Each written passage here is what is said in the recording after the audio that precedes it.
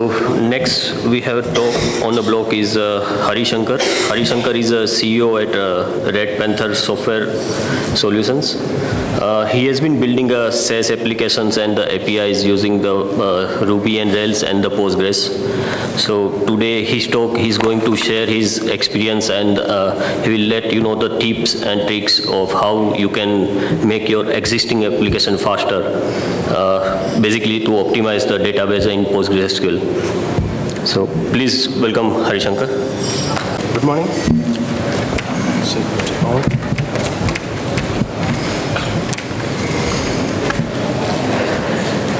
Cool. So good morning, guys.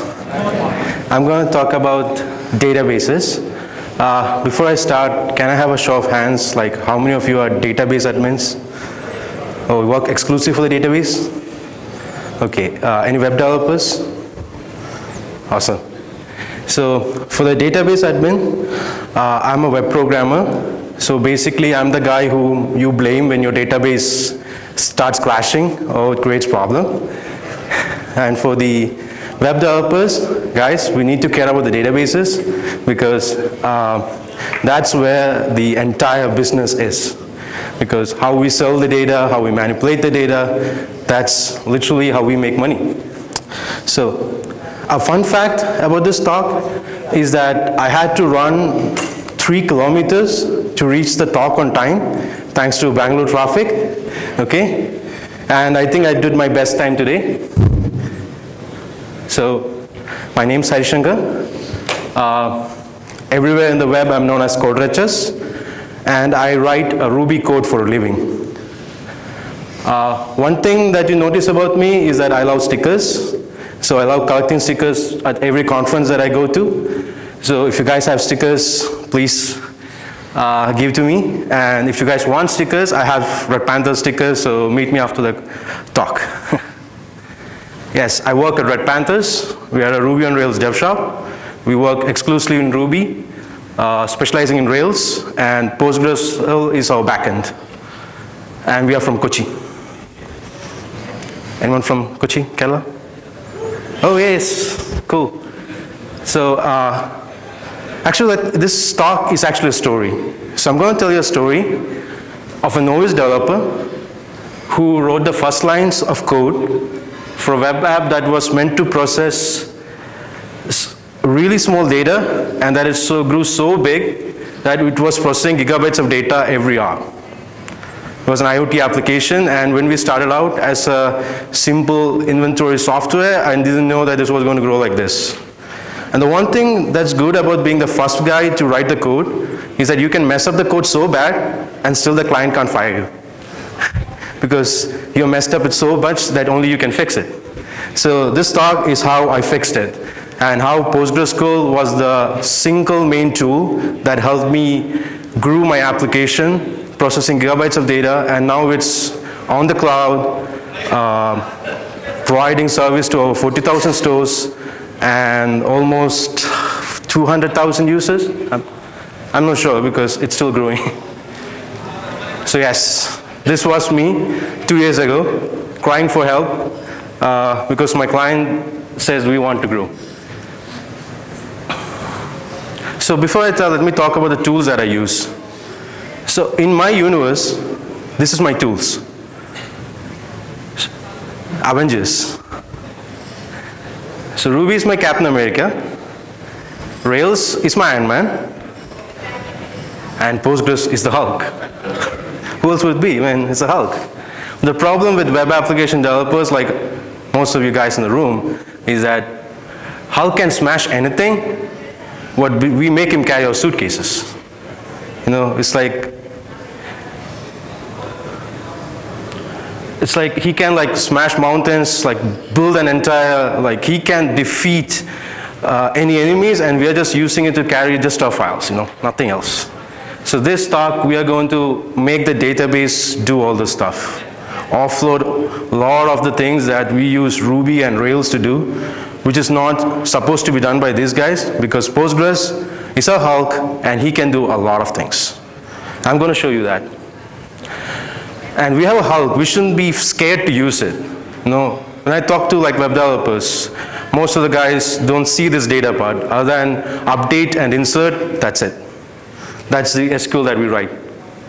So today I'm going to talk about query planner, indexing, attribute preloading, materialized views, generating JSON, and synchronous commits. So let's start with the query planner. Query planner is like a brain. As you know, the database is general purpose, right? You don't build a database just for the web. When you build a database, you build for something that's meant to just store data and read once in a while, something to log stuff, something to have rapid inserts. No, you can't build a database for everything. So you need to like, I'm sorry. Oh, oops.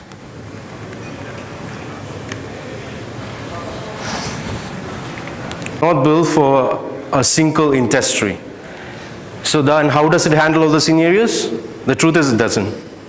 That's what I learned. Like my database, I wanted to do a lot of things. I wanted to make it faster, but I found that database is not built for all the scenarios.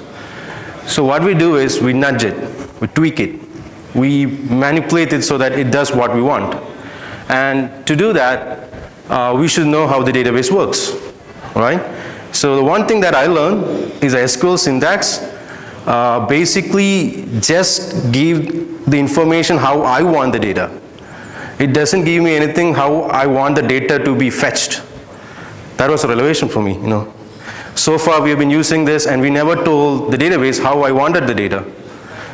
I told them how it should look like, that it should have the name, it should have the email, but how it's going to get it? That's entirely up to the database. But when we program in Ruby or Python, we let use of a lot of algorithms. We use a lot of things. Why aren't we using it in the database? So that's what Query Planner does. It's the brain of your database. We need to understand how it works to improve the system. So that's where my tweaking starts. A query planner is created by the database before every query is run, right? So the problem is the database thinks that it has the perfect plan. It thinks that there is no other perfect scenarios. That plan that it has is perfect. The truth is we know that it isn't, okay? So for that, we need to see what the query planner does. I forgot to mention that since I came from Ruby, there's going to be a bit of Ruby code, but no need to feel afraid. I'll explain it. But so this is what I did. So I had two tables in which I was searching for two things. And I found that on the first one, when I did the explain, okay, it gives me the query there. I could see that the first one was working on an index and the second one was a sequential scan. Okay, so that itself slowed down my system. So that shouldn't slow down. So how do we make it fast? So that's what we are going to talk about. So we check the query plan, find out where we are slowing down, and then we start to nudge it. We start to change things. And we need to make the plan choose the faster method. Okay? We give them all the environment, all the information, all the required procedures so that it will choose the right plan for us. And no need to worry, I have done all of this in production, so you don't have to worry that it will crash your system.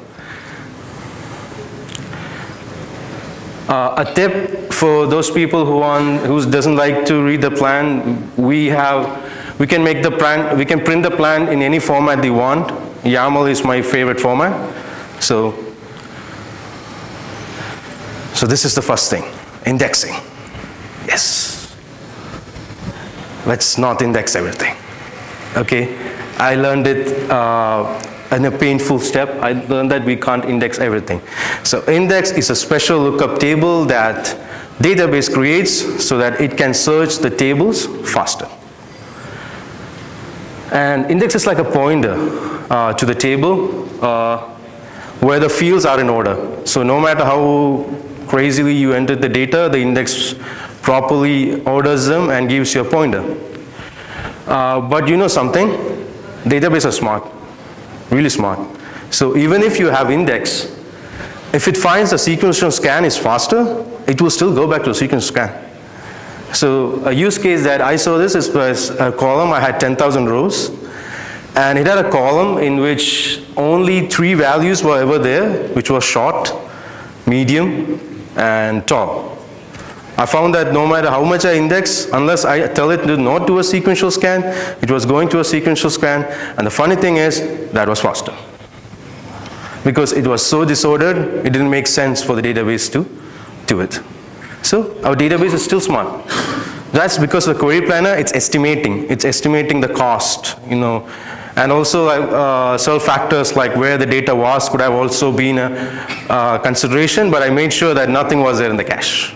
I just wanted to see like of a raw system how it was. So database is smart. So even if you goof up, even if you make mistakes, your database is smart.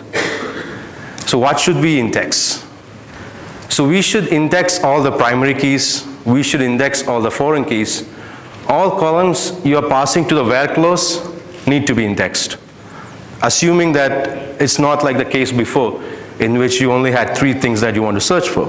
But if they're like lots, okay, say age, or the name, if you're going to do a search on that a lot, then index it. If you're joining tables using anything else other than the foreign key, index that thing.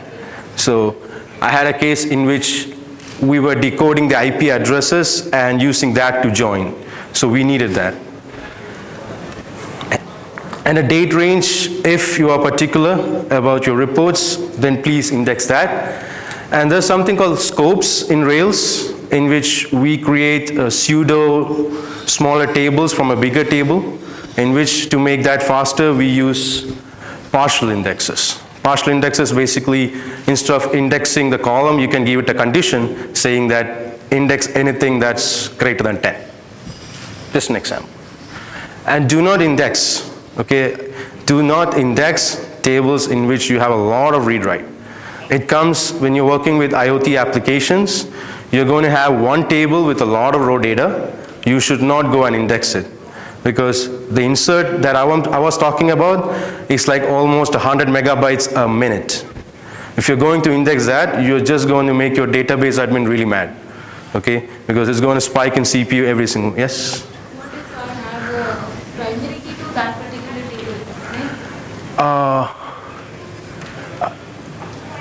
But even if in that case, I would say if you have a lot of read-writes, I'm not sure, I guess it belongs to the use case because I can't think of having a lot of read-writes and the primary key. But if you do, and if you are joining it, then yes. The only thing that I can think of is make it concurrently so that it doesn't mess up your updates. And if you have such an instance, I would say like increasing the hardware also would become. But this table that I'm talking about, I'm not sure if you are getting like 100 megabytes of data and you still want to index. Okay, what we did is we summarized the data. We had another process, a SQL query that's summarizing all the data and updating the main table. So there we had all the index. Okay, but yes. And do not index tables that you know is going to be really, really small. Okay, so if you have a configuration in your tables and if you know it's going to be really small, then do not burden it with an extra index. And do not index the values if you're going to manipulate it a lot. Okay, if the value of this column is going to change at rapid pace. Yes? We have a lot of data in the Yeah. some network appliance, PGConf India. Okay. And we are going to insert data into one of the tables. Okay. What is the recommendation? Do we need to index? I would need, so we have the same case. So we have 8 readers in a store inserting data to our application, but the data that's being inserted for us is a ping. That it just says that I saw this, I saw this, I saw this, that's it. In which that's basically raw data. It doesn't make sense unless we process it. So what we do is we have a second table which processes all this raw data and updates that with the last seen. This item was last seen by this reader at this time. So that's what actually makes sense. So if you have like a network device, I assume that they are raw data. So I would say you have to summarize it periodically so that you just move to another data where the actual process starts. Because if this table has a lot of read-write, it's also going to slow down your querying. And also you can't be that sure that the data that you get from this table is always accurate. Because you are always getting data, right? We do summarization in index. Yeah. But still, the indexing does help because it's a lot of read and writes. Okay. It's the same tables and they're going to write in the same tables. Hmm. So in those cases, the index really helps because we have a lot of layer containers. Okay, so you are still doing it on the main table itself, this where the actual read-write comes. I can't think of that thing being really fast because this table can grow in gigabytes of size. If, yeah? Okay. Yeah, so your data is getting slowed down, right? It's being reduced. So in that case, we can do it because your table is not like growing every time. You are partitioning and making it smaller as well, which makes sense. Okay, which makes sense to do that. But if you're like piping in a lot of data, then it doesn't make sense. Unless you want to process on that table itself, which I would recommend, like if you just move it out itself, you should be getting better performance. And yeah, if the column is, yes. You're saying something, what does manipulating mean? Because just insert or because the case of operation leaves indexes actually they usually come with the value. You seeing the column? The last point? Yeah, the last. Okay. No, it's manipulating in the sense like we had this count that was increasing, let's say page views. Okay, that's changing like every time, like we had a store in which the API request was sky high. Okay, we were getting like 1 million requests from this store alone a day. Okay, indexing, we did index that field, it just bloated for no reason. Okay, which in real sense we don't have to do that. So here, when I say manipulating, I won't say that if you're changing it every hour. I would say that if you're changing it like every second or every 10 seconds, then you shouldn't do that. Because you are going to build index, which we know it's not going to be valid after 10 seconds. But say if you're like in 1 hour or 1 day, then it's fine. I mean, it's just milliseconds, yes.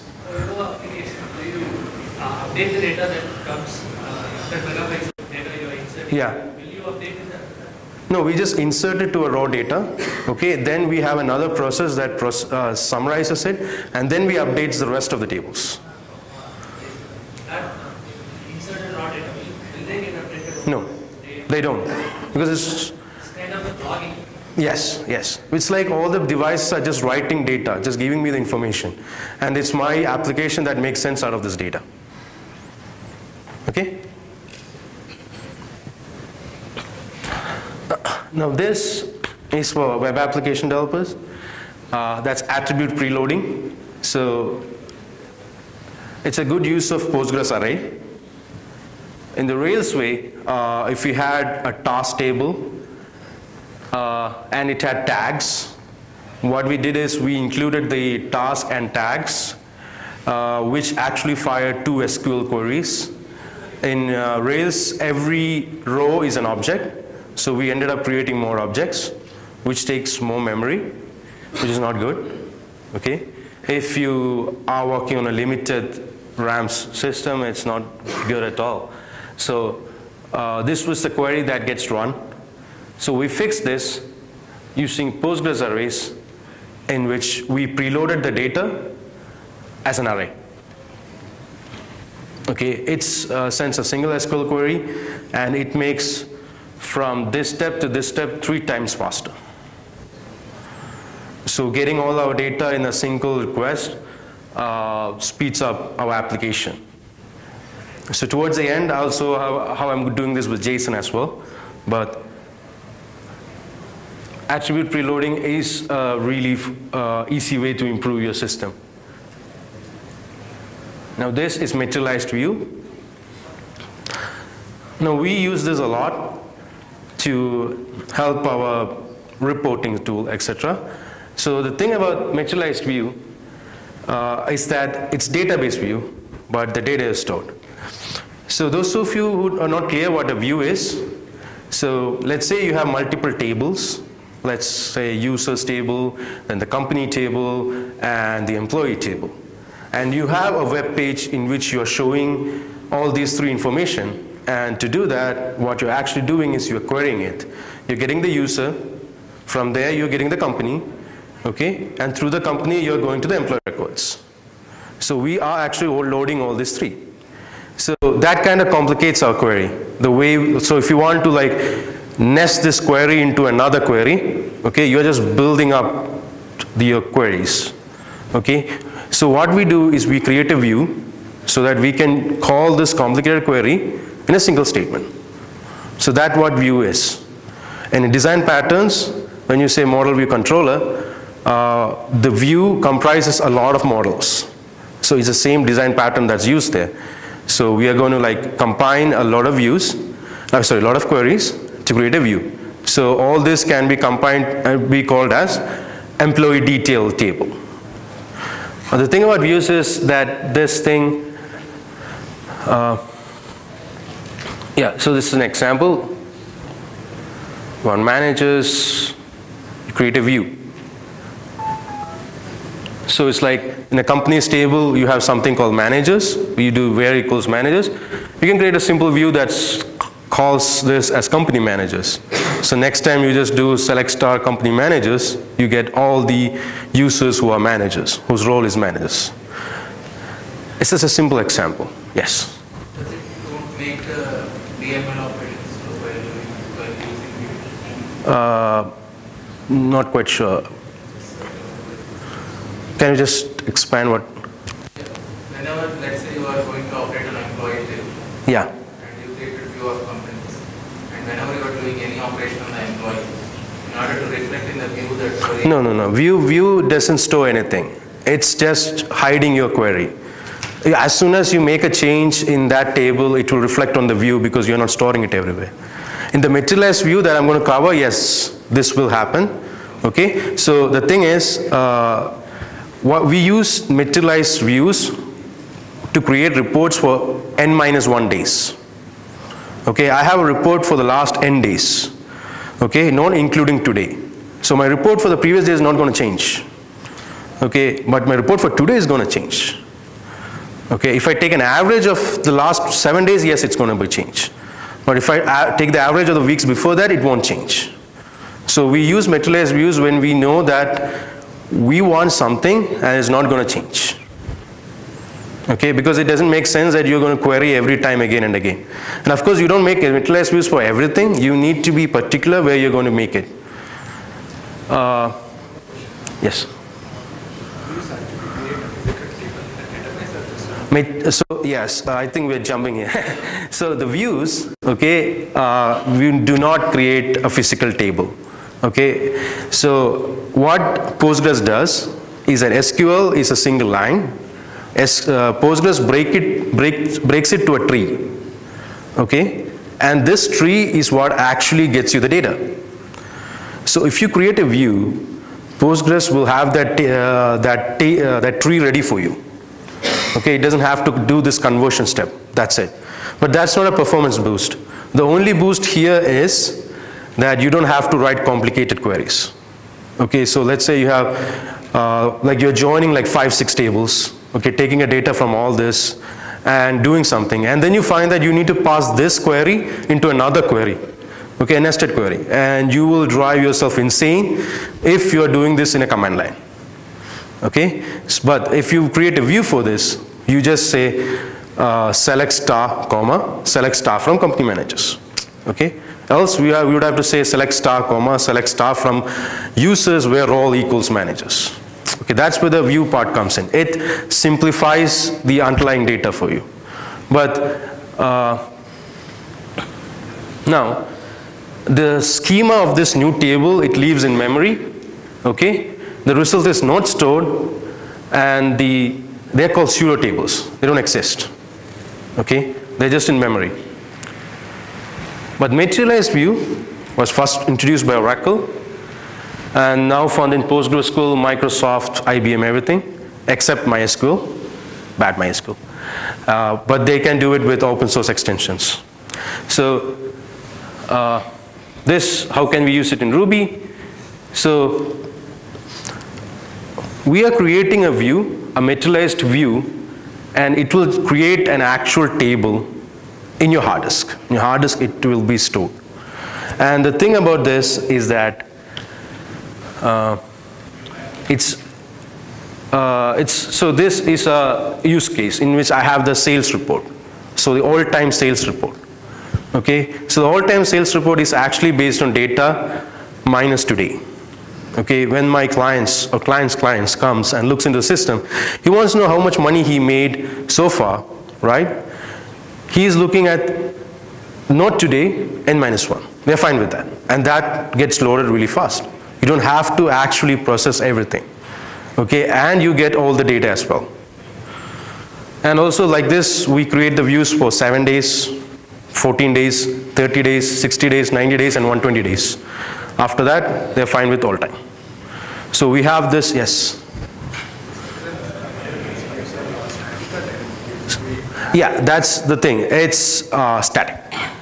You see, that's when I told you, like, we know this data is not going to change, right? Because the sales that happened 7 days ago, it's not like someone is going to invent a time machine and go back and make another sale. Okay? So unless that happens, we are fine. But we need to update it at midnight of every day because new sets of entry just came in, right? So that's when we schedule a job to run at midnight when the stores are closed, no one is using our application, we just refresh it. The refresh in the sense the data, we just run this, we create this view again. Okay, we can, I think we found it faster to just drop it and create it again. Yeah. I believe that will give you sometimes, suppose 24/7 application. Yeah. Yeah, exactly. In 24/7 you can't. Yes. There are different types of references are there. True. We have to use for materialized view.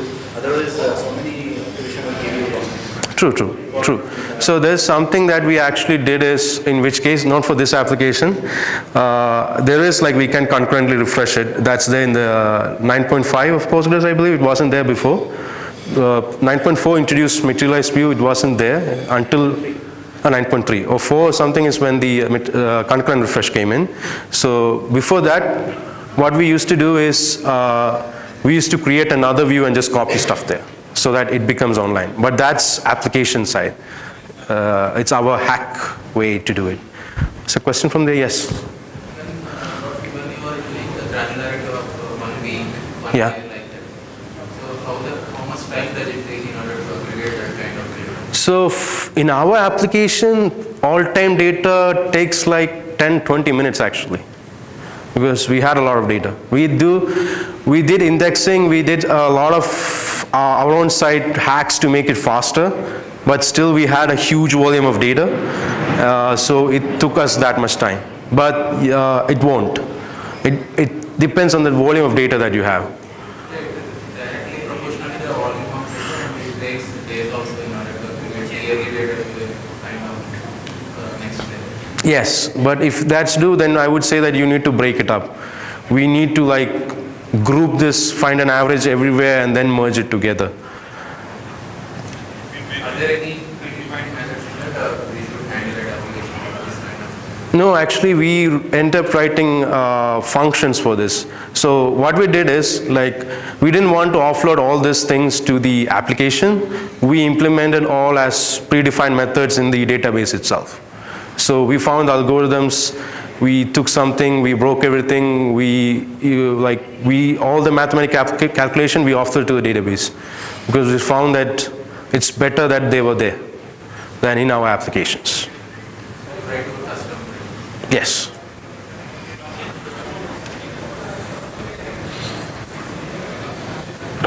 So there is refresh concurrently, okay, in materialized view. But as you said, if it takes a long time, it will take a long time, but it's still accessible. And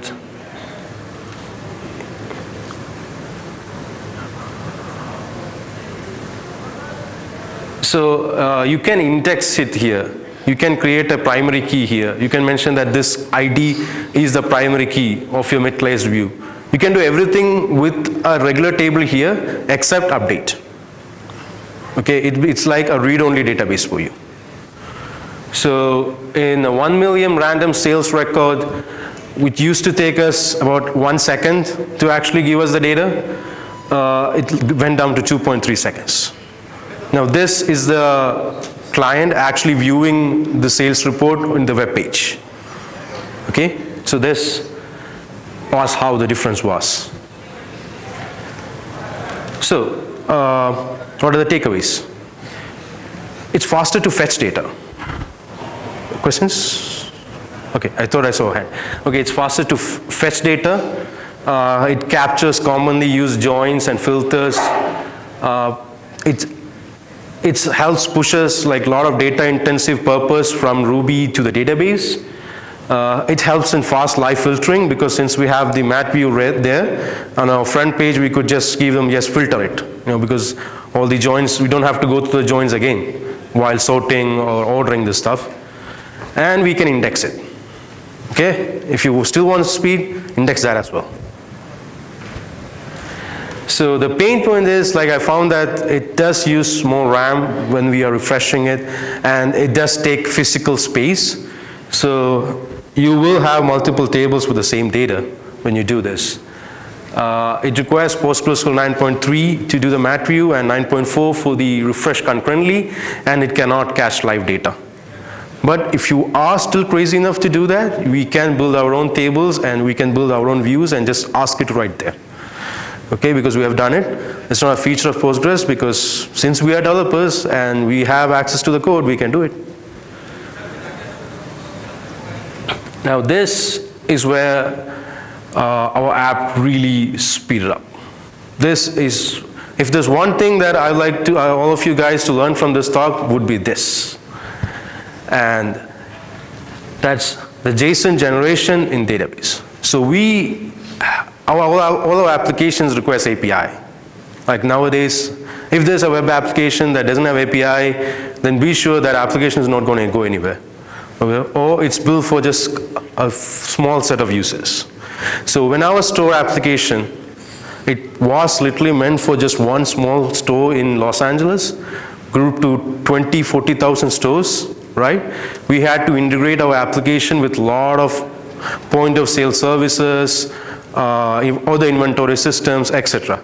So we needed to generate data, I mean the APIs, and it was huge. It was huge, lots of data. So we need the JSON, because JSON is the glue of the modern day web applications. They connect everyone together. And so Postgres made our life a lot easier, because it started supporting JSON. It started supporting JSON natively, that we can create the JSON from the database, and the web application is nothing but an HTTP interface for your database. Before, when you had to convert like hundreds, so just think like this. You have the database, you run the SQL query, you get a data, it's serialized, okay, then we deserialize in the web application, then we serialize as JSON, and we send it again. Okay, so this process just became repetition of what database did. So when database started to support JSON, I mean, the only reason I, for a second, thought about MongoDB was because of JSON, JavaScript. And then PostgreSQL came to my life and said, no, please don't go, I have JSON. So this road to JSON just converts everything in that table to JSON, which is this big, and I'm not an idiot to display my passport. So, but this is bad. I can't send this to the user. I mean, it has too much information. So then what we do is, like, we create our own structures, select ID, email from users, and then we convert that to JSON, and we send it. So that's it.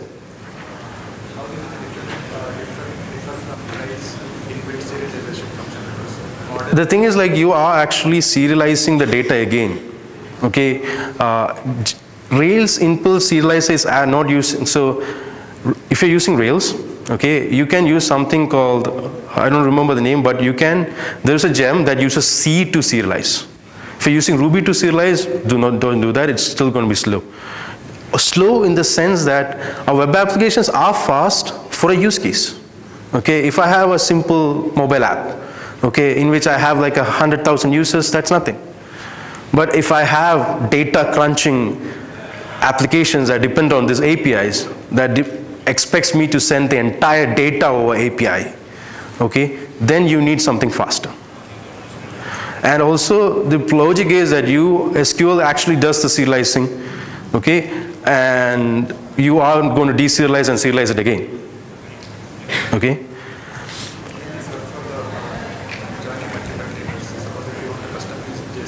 Yes, I'm going to that, yes, because I know we have to get information from everywhere. What is the database size? Oh, mine? One store would be like 8 gigabytes. And we use Amazon RDS and partitioning. But we also try to bring it down a lot. And the reporting services are same? Sorry? The reporting are No, we create something like a read-only, so from there, but basically it's the same data itself. We have one fail-safe backup as well. Other than that, we don't have nothing. And yes, I'm really bad at it. I need to fix it, yes. Do we need to pass it again for the tables as this will be returning the results in model? Sorry? It will return results. Result? If you will be using Rails. Okay, okay. Yeah, so when we are using this in Rails, it will return me a single object. Okay, so before, if I had users.all and I had 1,000 users, I would have 1,000 objects. Now I have a single object in which there's an attribute which has a JSON. And I literally just read it and just pass it to my view, which responds to JSON. Okay, that's the one thing I love about Ruby. It's object-oriented. If it walks like a duck, it quacks like a duck, it's a duck. So if you pass a string which looks like a JSON, Ruby will take care of it. Okay, so that's good. Yes, more complex one, right? Because our clients make our life hell. They won't give us simple requirements. They will give us hard requirements, and this is how we do that. So then in these cases, I actually create methods because to make my life easier, or make this into a view, okay, to make our lives easier. So yes, you just need to like, let's say if email, so the user, which is me, have projects, right? I use the array to JSON method to get, to make a row to JSON into an array, which have all the projects that I do. So this is how I build a complicated query. So array to JSON, row to JSON. So there are methods like this, but this is how we build complicated query. And if you want, and I really suggest use views here, okay? Like I told you, like if you want to pass a huge SQL query into another query, that's when you use views, okay? Because